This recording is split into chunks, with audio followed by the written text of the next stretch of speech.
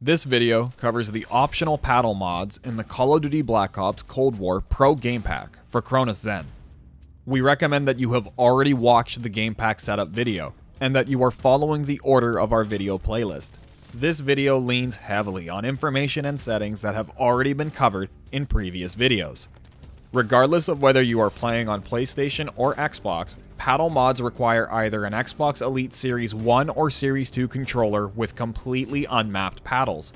You can unmap paddles using the Xbox Accessories app or with Zen Studio itself. In the Game Pack config menu, navigate over to the paddles.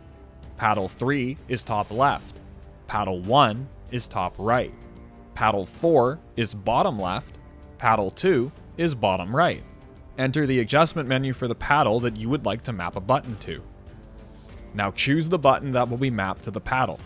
Anytime a paddle mod is suspended or set to disabled, you will have access to this mapping feature. You can also find the adjustable settings for mods here, such as quickscope firing delay, aim assist intensity, and for any mods with the turbo name, the shared turbo speed setting. Back out of the adjustment menu.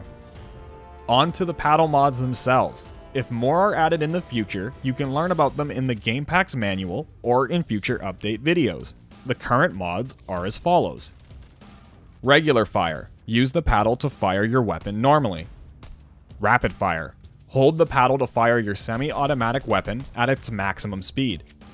The quickscope mods can help you to scope in and quickly pick off others with surprise sniper or tactical rifle shots. For quickscope tap, quickly tap and release the paddle to automatically scope in and fire. To just scope in, hold the paddle. For quickscope release, hold the paddle to scope in and release to fire. To cancel firing, swap weapons. Spring-loaded sidearm allows you to react quickly with secondary weapon fire. Hold the paddle to automatically swap to your other weapon and fire. Release the paddle to spring back to your previous weapon. Toggle aim. Tap the paddle to toggle automatic holding of the aim down sights button. Much of the remaining mods are paddle variants of the aim and shot mods. Hold the paddle to do as each mod name implies. Moving on to ADS aim assist. Hold the paddle to aim down sights while ensuring that the in-game aim assist mechanic does its best to reduce near misses and improve your aim. This mod shares all adjustable aim assist settings and information covered previously in the aim assist and aim assist calibration videos. Slide cancel. Easy slide canceling for players that have disabled their in-game auto sprint setting. While sprinting, hold the paddle to slide, and then release the paddle to cancel your slide, getting you back into the fight quickly. Rapid crouch, jump, and melee mods. Hold the paddle to rapidly perform the action. Turbo paddle. Hold the paddle to turbo the button that you have mapped to the paddle. This essentially allows you to create any adjustable turbo mod.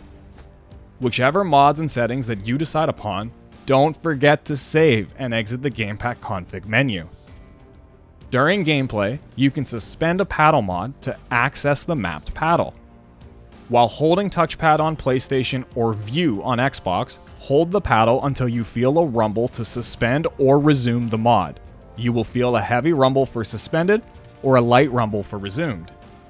And that's how you use paddle mods in the Call of Duty Black Ops Cold War Pro Game Pack for Cronus Zen.